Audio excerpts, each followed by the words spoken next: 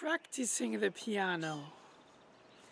That is the most important lesson for playing piano.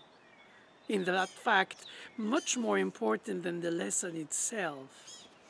Because it's a way to teach yourself between the lessons.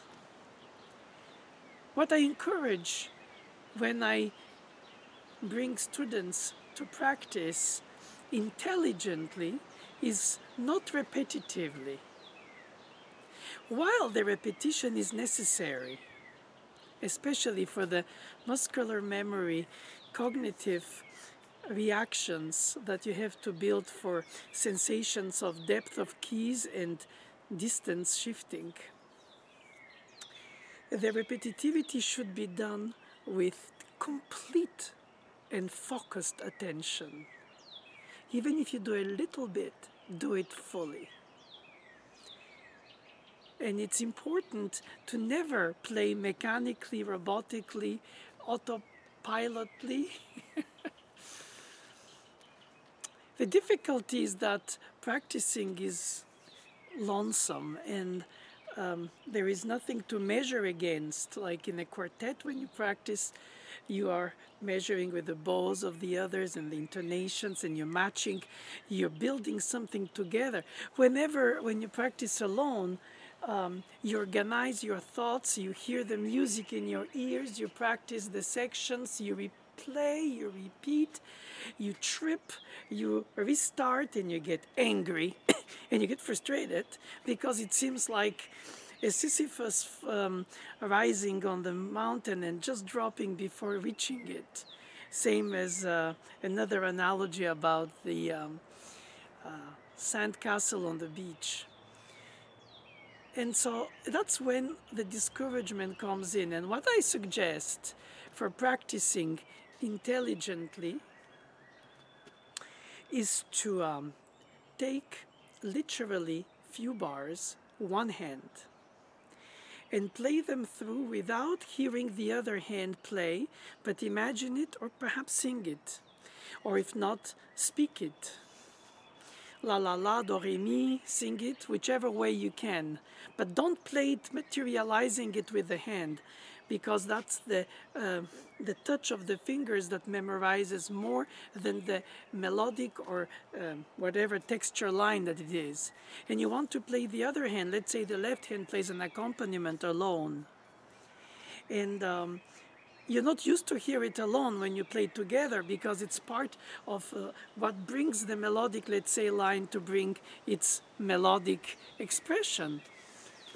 But if you are able to hear individually secondary parts, inner voices, accompaniments, and then you focus on them separately from the other part, then take the other hand and play the melody or the thematic material, if it is a leitmotif, let's say, in the right hand, and listen to it very carefully by saying it, singing it, solfeging it, whichever way you can, until it becomes part of your inner world, independently of your fingertips and independently of the left hand's material, so that you can literally focus on each hand at a time. Sometimes they share parts between thumbs that are the middle voices. That is more tricky to work on.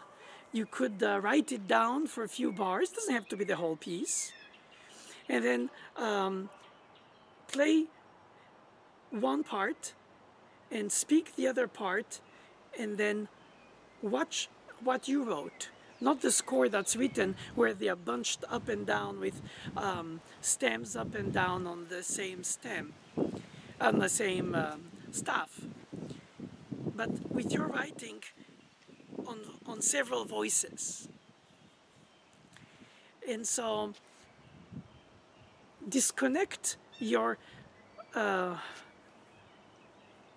visual memory from the score, create your own text for the few bars that are, let's say, giving you trouble. Just writing them down is very soothing in a way. and very meditational, because you go detail by detail. You don't have to overlap them, superimpose them, try to fit them. We don't talk even fingering yet, just thinking the movement of the notes, of the phrases, of the lines, of the layers, whatever it is. If it's a fugue or a sonata or a song accompaniment, obviously it will be different texture, but that doesn't matter. Disconnect the music from the fingertips connection, and think about organizing your ways of following by speaking or singing the different elements. Once you've put this apart, you start putting it together by playing it from memory. And you're not sure that you'd play exactly every note together correctly, or the flow of events. It comes at a moment where it stops and you don't remember what's next. Well, then that's what I think is best, is take the moment and write down at least, but not more than 4 bars of what you think might be what you are playing, without to look at the score of the original piece. It's all about appropriating the texture with all your musical sensorial elements, of course essentially the ear, without which it's difficult to play music, if not to comprehend or respond to it or filter it and receive it. But listen to it intensely, listen to it by elements, by layers, by hand, not all together bunched through the fingertips, which is ultimately what you have to do no matter what, because a pianist plays through the fingertips. But in order to get to that visible part of the iceberg, you want to work in depth on knowing the texture other than only through your fingers. As if you speak it, chew it, taste it like you taste an ingredient when you cook. And you taste this dissonance and this consonance and this arpeggio or this delayed resolution suspension. It's all obvious because it's written out on the score and you just play it. But in fact, when you write it, and then you sing it or speak it, then you finally put it together and you play it, you feel like you wrote it. You might think that this suggestion is unrealistic if you play a sonata that's 30 minutes long, obviously. But you know what? The brain adapts amazingly to challenges. And that's what I meant. Do it little groups of bars at a time. And it doesn't have to be for the full piece. Specifically, a section that is difficult for you. And something which is interesting about it is that when you reach the point of, that's interesting, major third and minor sixth, or minor third, major sixth, well, it's oscillating. Must be the tests of alarms, I hope. Test only. But what I wanted to finish saying about the practicing, which I think is very important, is then once you memorize the most difficult section of what you play, whichever it is, what do? Then you go through it over and over and over and over again until you play it mechanically. You play it without thinking about it. You play it as if it didn't matter. But that's exactly what you don't want to do. You want to be intensely focused, even if you practice, let's say, few bars. And don't worry, don't get impatient.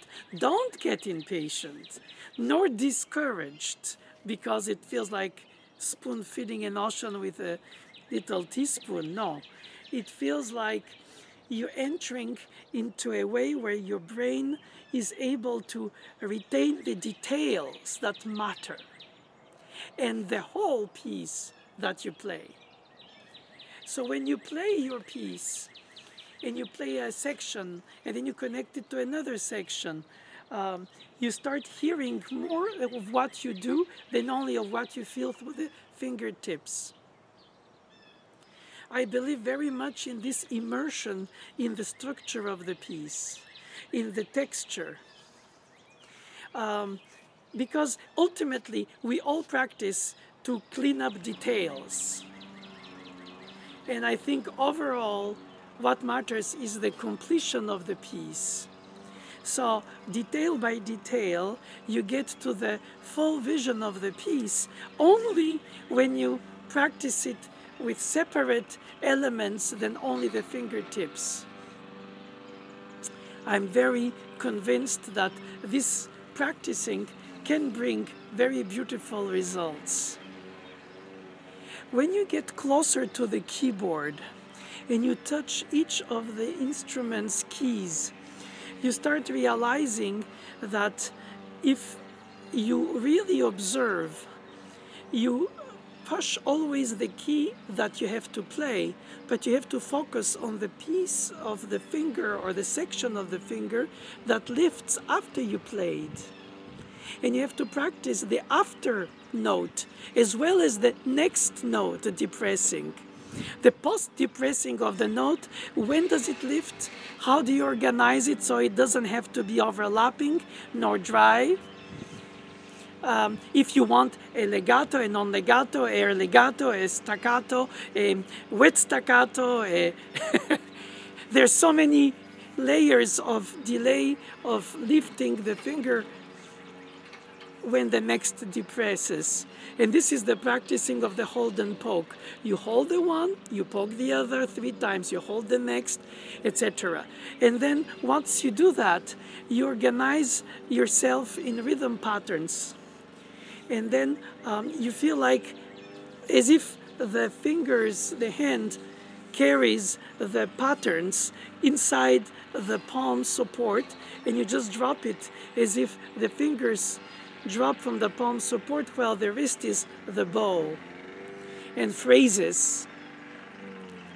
I'm deeply convinced that this can be a great help, because at this point you only organize when you depress the fingers for the next note, but this case you also organize when the fingers lift after they have played, especially 3-4 and 4-5 because of their common tendon. You have to practice on their independence. It's wonderful to take one element at a time, build it together as a group of fantastic mechanics organization that you develop in the independence of the fingers. And then you phrase, then you sing, and then you could even rest to observe what you have done, and then start again. Don't just repeat right away, because that's when you don't learn. You feel like you do by repetitive situations, but in fact you don't. What you need is to do a certain time of repetition, and then you stop, you observe, you hear what you just did, it echoes in your head, you watch the score intensely, this is your element of connection with the piece, and then you go back to the section. And then you go back to the section, just like somebody who carves or sculpts or shapes or whatever you do manually, craftsmanship. Yeah, that's the word. And of course you would think, oh, what's it to do with artistry and musicianship and expression and emotion and intensity and drive and meaning? Well, it has to do with it. It leaves your mind free to do that, because you focus so much on the details, so that at some point you can play them and think about where they lead you. So you become your conductor and your fingers are your orchestra. And you always think ahead. And if ever at some point your concentration intensity is lesser, then stop, because at that point you've already risked to have an accident, because if you are watching your fingers play, you're behind your fingers playing. You have to be ahead of your fingers playing. You have to be your conductor and your fingers your orchestra. It is truly important to teach how to practice. It is easy to peel the mistakes out of the lesson performance of the students, presentation, but it's too late. It's better to anticipate so that these misread, misguessed, mispracticed, misunderstood, misheard, misfingered things don't happen, so you can finger ahead the different ways they can handle with their own personal craftsmanship of their hand. How they can ergonomically connect to the piece so that it becomes, in the difficulty of performing the complexity of the texture, a pleasure to shape it. The industry of playing it, the labor of making it should be the, if not pleasurable, at the sense of let it go and just sensorially express yourself. You have to be, in a sense, shaping the keyboard like a sculptor. And this is what I think is so important, from the staccato to the legato, to connect the energy through the knuckles, energy going through when you play legato the notes, to feel it like a bow, to feel the phrasing, to feel how the resonances of the sounds that you produce through an action that you don't touch directly the sound production of, but that's why it's an action in between you and the sound, that you can influence the way you want the sound to come out by the way you hear it inside yourself. Orchestral imagination, voice, choir, colors, paintings, sculptures, films, dialogues of theater plays, so many things of nature, the trees, the sun, the shadow, the light, the spring, the fall, the seasons. It's not just the notes. The notes seem to be the vector for your inner world's imagination, through which you filter what you bring out playing the notes of another composer than yourself. And in case you are yourself the composer, that doesn't make you the best performer. So there is a before and an after. Before is the composer didn't write it, and after it exists, and others have brought their fruits from these beautiful pieces to their own fruition through their playing.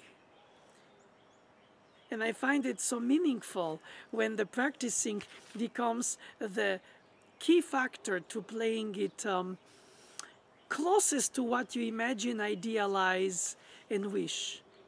And does not have to be just because it could be the idea of trying to imitate some pianist whom you heard play the piece, and that could be an aim, but it's a short-term aim. The long-term aim is, what does this piece mean to me, and how can I carve each detail, practicing dotted rhythms, practicing hold and poke, counting loud voice, playing separate hands, playing legato, staccato, non-legato, immersing myself in the details of the craftsmanship, while organizing in my thoughts the shapes of the phrases and the statements and the agogic, the plethora of events that happen through the piece that are part of the syntax of the storytelling through the notes.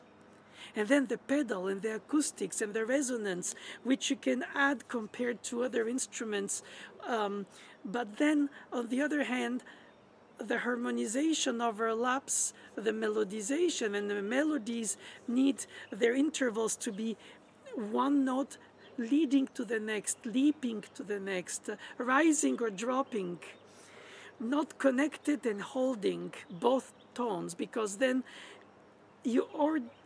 it's difficult to to accept that, but we only have a right foot pedal on the piano for all elements. Even if we had two keyboards and two sets of pedals, perhaps we could do a differentiation between how we hold the harmonization, accompaniment, and separately the melodization.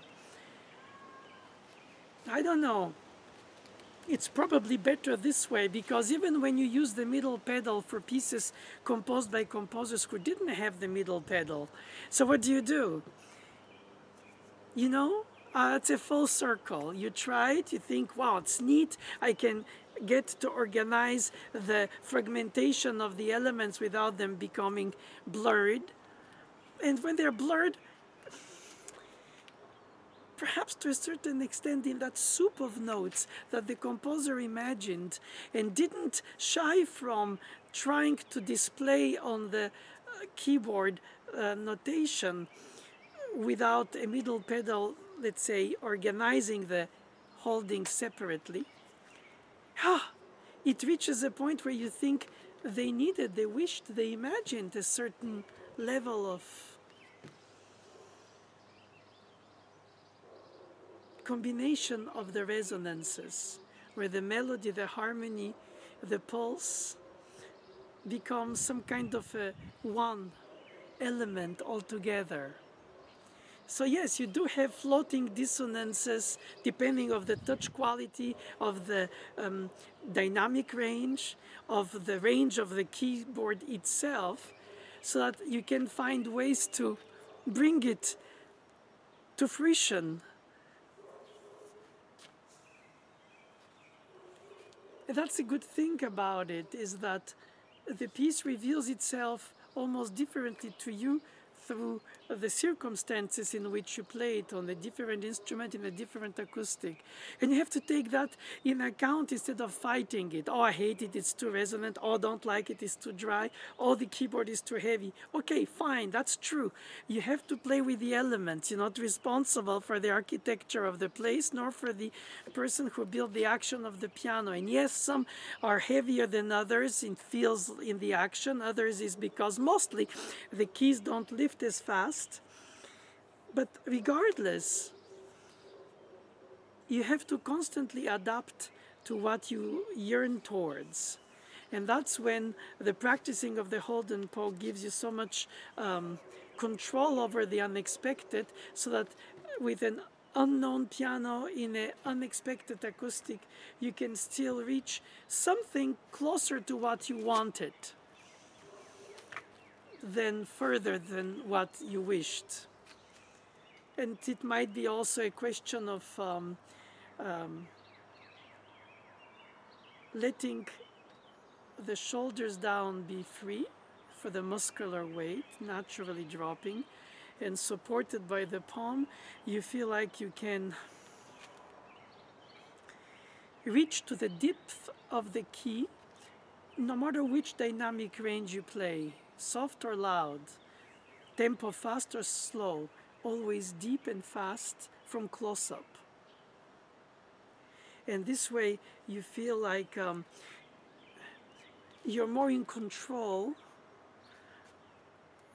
Of course, you cannot do that if you have fast shiftings, but even so, you can always delay a tiny bit in order to touch before you play, after you moved around to grab a bass note or pick a high note, because of course there is the rhythmic element to keep the tempo from rubatoing or slowing down,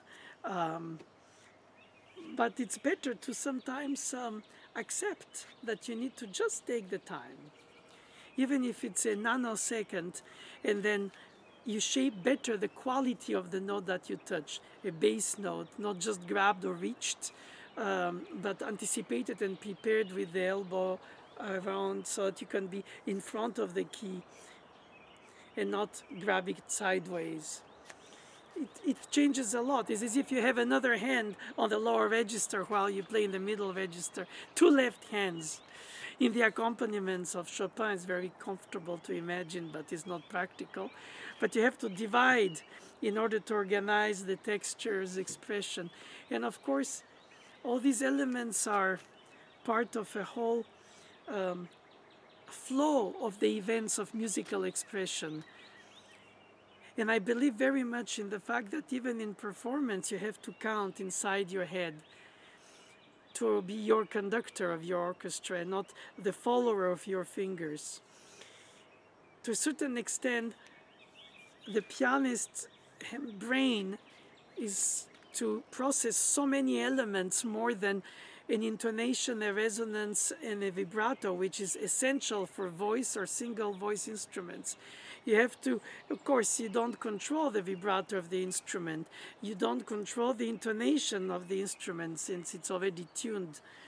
Therefore, all what you have to do is control the touch quality that resonates after you impacted the sound and adjust the tempo and the phrasing so that the decay of the sound doesn't interfere with the phrasing's arched shape, or at least bring the phrase to where you wish so that it doesn't drop on the way by the resonance decay, because even if you ignore it, since musically you hear it arching, but the instrument inevitably decays every sound, especially longer values, you have to be aware of it and not in denial of it, and organize ahead of it, because it's at the moment of the touch that you organize its delayed decay until the connection to the next note. And of course, not all of them do that at the same time, especially in a fugue.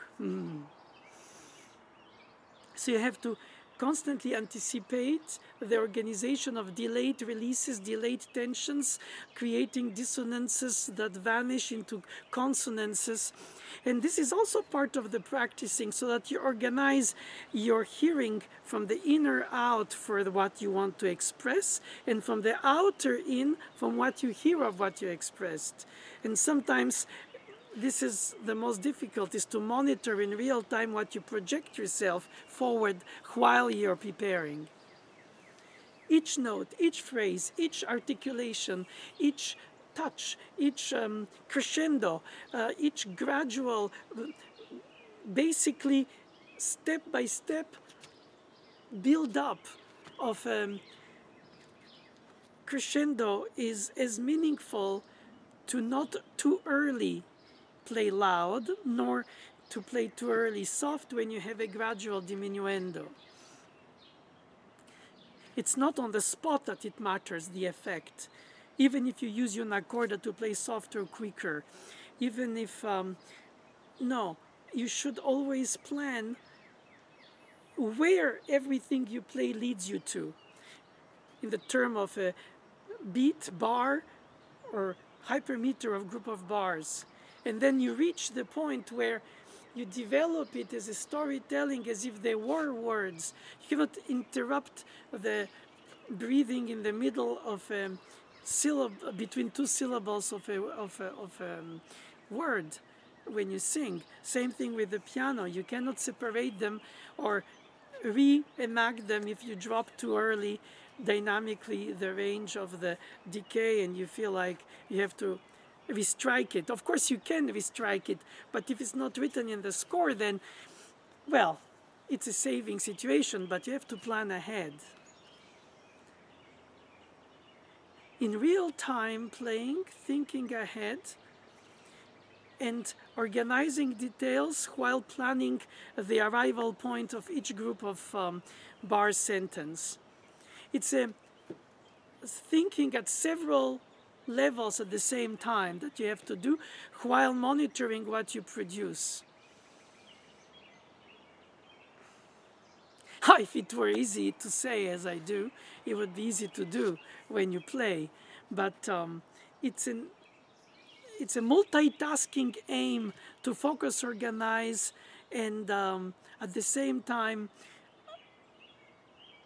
be free to react in real time to the unexpected. A finger won't on the wrong key, memory slip because you don't remember all of a sudden what is the next thing that happened.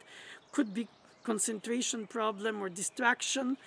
Regardless, you have to be able to react in real time. Where do I go back to? Where am I in the piece? in terms of tonality or formal organization. Do I go back here or there? You want to minimize the on-stage performance disappointment that the note spoke too loud or a note didn't speak at all, and it just chagrins you so much because you practiced it so much to not happen, especially in sections that usually nothing bad ever happens in the practicing, but the heightened quality of hearing, the emotional intensity, what people consider, of course, stage fright, of the situation, and the exposition of yourself, of your practiced craftsmanship, coming out not fully perfect in its details, of course ruffles you, makes you feel like all this for that. And so that is also a very important moment to practice towards when you think about playing, is how am I going to deal with the unexpected when it happens? Because it will, and the matter is, how will I deal with it in order to be the smoothest restoration of the flow of the events, in terms of where I go and how I go back to, and then how do I pass through, to avoid panic as much as possible, avoid rear view mirror watching, because it's always easy to wonder, why did it happen to me, while you're still playing ahead. So it's not the moment during a performance to analyze the reasons or to get angry at yourself, even if you are, because ultimately it's not productive. It's easy to say, difficult to do, I grant you, because it feels very frustrating, as I would say. But at the same time, the music appeals to you from the next phrase, the next sentence, the next movement, and you feel like you're on a track and you're on a storytelling. And so, okay, you slipped on a word, but you continue. You think ahead. And I think if you keep being inspired by the beauty of the art which you serve, by craftsmanship and artistic mirroring of the piece that you receive in order to transmit it to the audience for what it means to you, at least the way you perceive it, then I think this is the most important in the live performance, is to keep that connection with the piece and the audience, always ahead. It's always time afterwards to analyze, organize, rethink, write down on the score what happened, and think that perhaps this will never happen in this section next time I have a chance to play it, even if other places might happen. But regardless, you learn from this experience that you know where you are in the piece and how you move into the next section. And this is very important, because if you stay only on the section that you fixed, you don't know how the section goes through the passage work from one bridge to the next. So it's not note by note, it's phrase by phrase, it's sentence by sentence, is section by section, and then ultimately movement by movement. Oh, I know all these things are so easy to enumerate, to define theoretically. But willpower, discipline, and relentless daily effort to accept, to entirely question yourself from scratch to top. Every day you play the piece, every day you carve and you shape and you try to embellish at its best the presentation of the piece according to the inner truth which comes to you from it, and that you need to transmit, at least to become the vibrant membrane that brings it unadulterated from the score to life, to the audience. And the fact is that unlike painters or sculptors, there is no material element that remains after your work, creative, recreative, inspired, repetitive, because it's always a canvas that vanishes ephemerally as soon as you've played. no matter how you think you did well or how you think you reached a certain point of what you wanted to do, every time you start from scratch, and therefore you put yourself in danger, not only psychologically but also emotionally and really mentally, for all these hours and hours that you give to reach the point where you can connect the dots of the different elements in a such natural flowing way that they appear to be as natural as simple, in the sense not of simplicity but of obviousness, of earnestness in the expression of the emotional expression that the music talks to you in the first place with, and then you transmit it that way. It is a very touching situation where an artist who lives on the canvas, the painting, then are the gazes of the different people over it that define it, redefine it, value it, reevaluate it. But the painting itself is the same objectively. And I find that in living music performance, the beauty of this art form is somewhere emotional, because ephemeral, like a smile, a kiss, a perfume, a gaze, a memory of a shared instant that stays immaterially inside your soul, heart, wherever you want to call it, because it's not only meaningful, it's moving, it's something that you shared. And here you might share it with a dead composer and a living audience, and you feel like in an escapism, inevitably, trying to be somewhere where you're not, while being where you are, and hoping that what you're going to do will correspond to the expectations that you've placed in yourself to reach the level of what you love in the piece, either by other players, either by itself as a piece, not necessarily only reflected by the way others play it or played it. And it's a very difficult element to acknowledge that no matter how well you've played it, next time you start from scratch. There's some basis, some ideas, some fingerings, some phrasings, some rehearsed, repeated patterns in practicing. Okay, that gives you a sense of bearings, that you know more or less how it's going to go. But you have to be as focused as relaxed. Intellectually, mentally focused, and physically relaxed. Because it's only then that you manage to have the right shiftings, distances, the right level of depth of each key, and speed in the depth of the key to perform, to reach the connection of the tones. The beginning of the note comes from the silence, and then it goes to the next silence. It seems like as if the music is a real speech.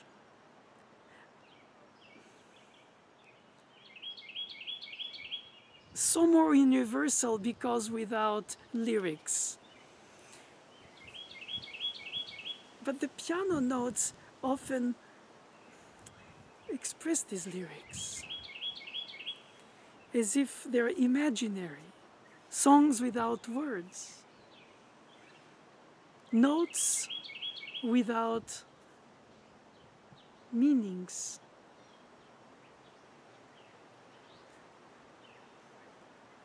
So what can it be?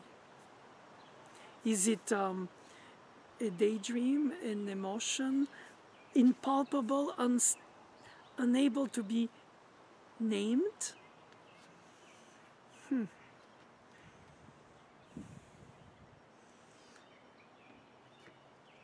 matter how much experience the teacher has, not much as if the experience is some kind of a energy that is necessary to go through the piece.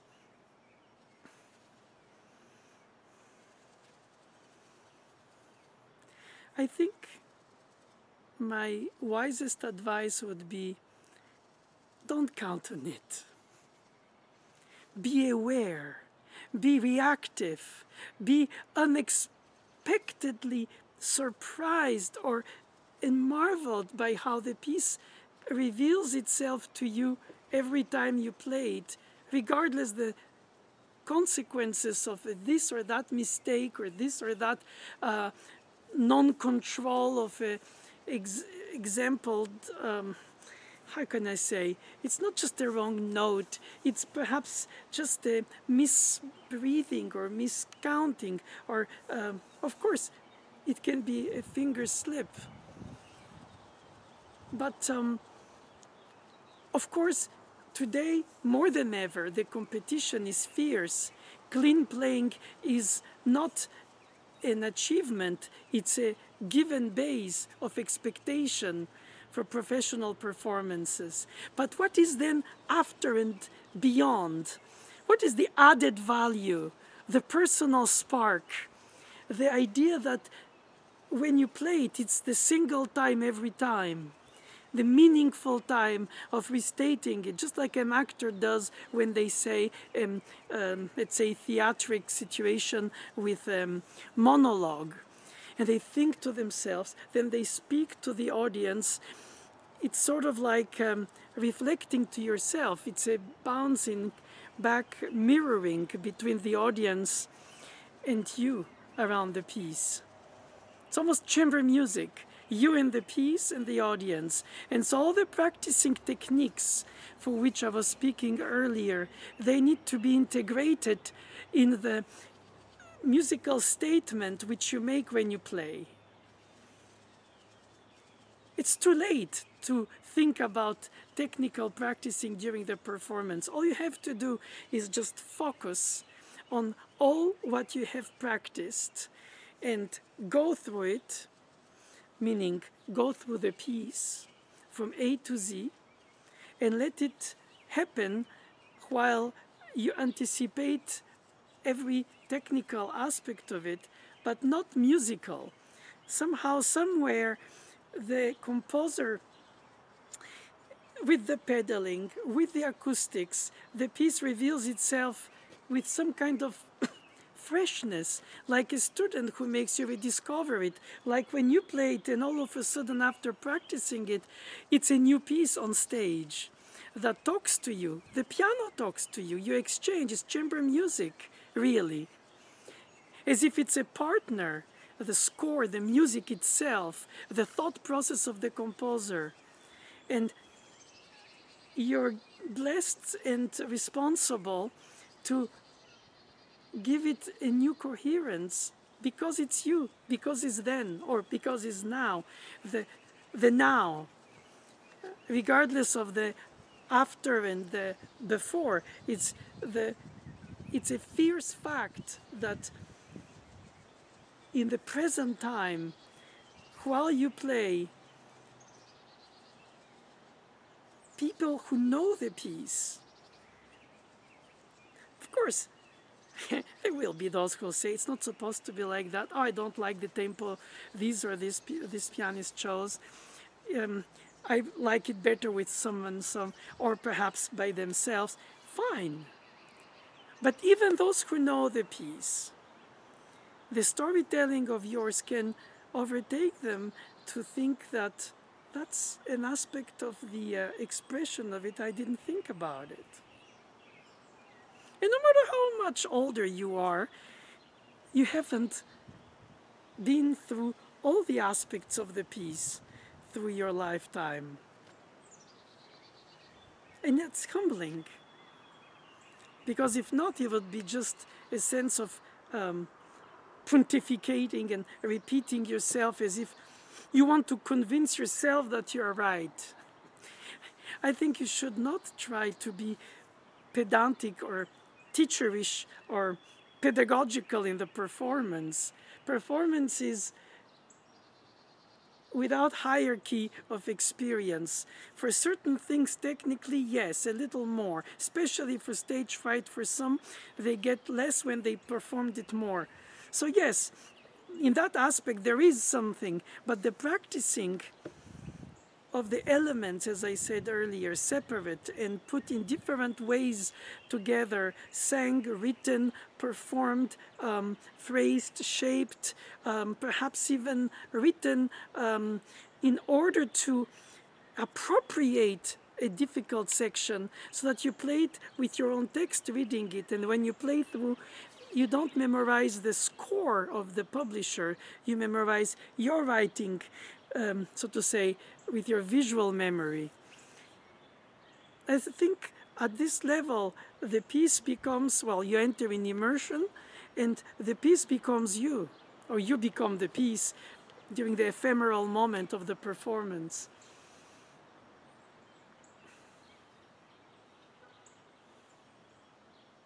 Naturally, restarting many times helps to define exactly what you want on this piano and this acoustic, and that is a recording. But you know what? Nothing replaces the flow of how things are stated, the spaces between the words, the spaces in the length of some vowels compared to some others. There is something beautiful about super practicing to organize in order to allow a certain, how should I say it, spontaneity. That's the word that is usually considered something to absolutely not do when you're a professional pianist, practiced and prepared. But spontaneity shouldn't put you in trouble on stage, or trick you, so to say, by getting you away from the organized, systematic way to control what you produce from your keyboard playing. It should be welcome inspiration. You sit among an audience, and you're a listener plus the one who plays, and you feel like a chameleon blending in the nature. And some people feel like a sore thumb in the middle of a stage because it's not natural to be so exposed. But once you are there to serve the piece, the statement, the soul of the piece, not even specifically the composer or the idea that you have of the piece as a scope and genre and style and importance, just a musical statement that is shared with people. Of course, if you place yourself mentally in that positive state of mind, all your practicing will be so productive because it will adjust and adapt to the unexpected of the stage. And that is ultimately what practicing is: lonely, repetitive, sometimes disappointing, frustrating, feeling that there is no way you can assess any progress towards something that you want to, in a way, impossibly solidify. And if you really solidify it, then there is no more room for that spark of emotion, of an expression. So it shouldn't be solid or musical, it should be solid and musical. It shouldn't be prepared and delivered, it should be prepared and adjusted to the unexpected of the delivery. It's not about being fatalistic and say, no matter what, I'll make mistakes. It is to accept and not to fight this, but to just think ahead enough to control most of the elements that you can control while you express a line. Because if you control without to express a line, it's like saying words that make no sense or no meaning. You have to put arched phrasing in the statement. You have to build it. It's not you. The piece already is. But what you do is just bring it to life through your psyche, your emotion, your filter of understanding or feeling it, or being able to play a certain tempo, and oh, why can't I play faster, or why can't I play louder, or I don't have enough sound, or my hands this, my hands that. I hear many students face this kind of limitations that they feel they need to go through and above. And I find that you shouldn't fight anything, just let the music speak. The instruments project enough, the modern ones, especially in the acoustics of today, which are very generous, and they already contribute to prolong the resonance of the sound and give some lush to the sound. It sounds like sun rays. And it, compared to the practice room or the upright or the electronic piano that you can use when you practice. So inevitably you enter in an interaction with the own resonance that you produce while you play. Of course, you don't hear it on stage because your ears cannot be in the hall while your body is on the stage, but you hear the feedback of what the stage brings you, which is not exactly what the audience hears in an acoustical resonance hall. But nevertheless, it is an exchange. You project something, and then you receive their attention, their silence, their kept breath, so that they don't miss a pianissimo or a triple pianissimo, a mezzo triple pianissimo.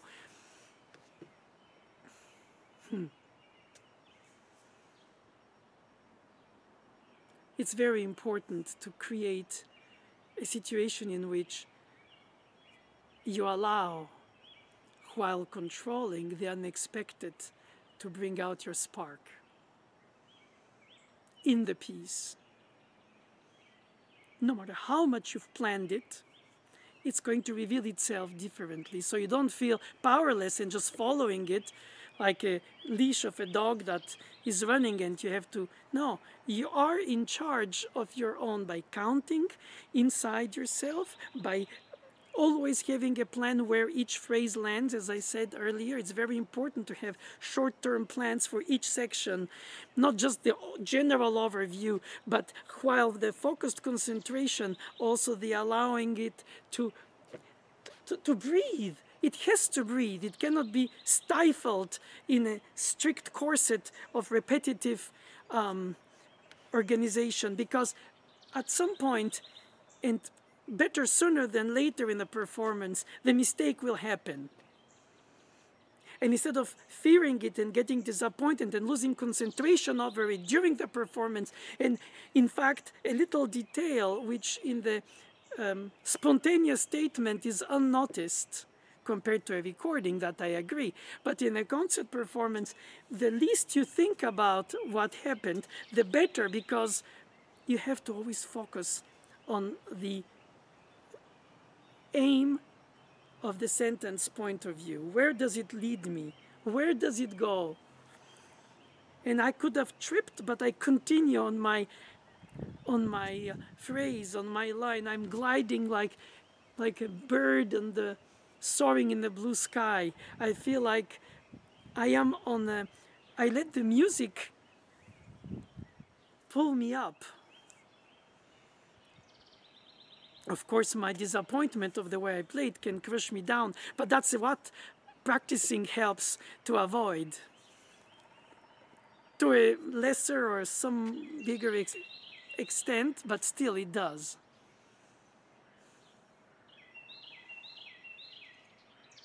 It takes courage, abnegation, self-control, endless preparation, and then trusting, letting go, and organize, concentrate, but don't squeeze. Let the phrase